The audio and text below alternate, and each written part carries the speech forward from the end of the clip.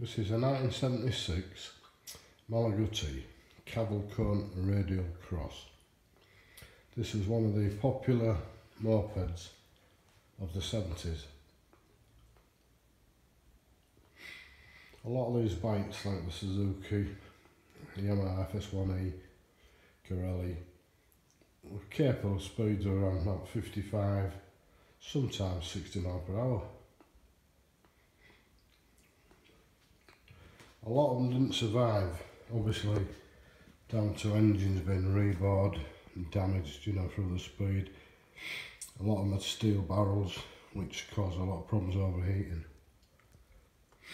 Nowadays they've become really collectible. This is one I restored 5 years ago. It's not mint. It's, I'd say, 80%. Everything's been re-chromed. There are a few parts, like the old cables, that need replacing.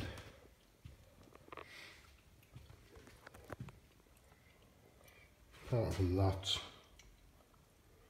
you'd be lucky to find anything as nice.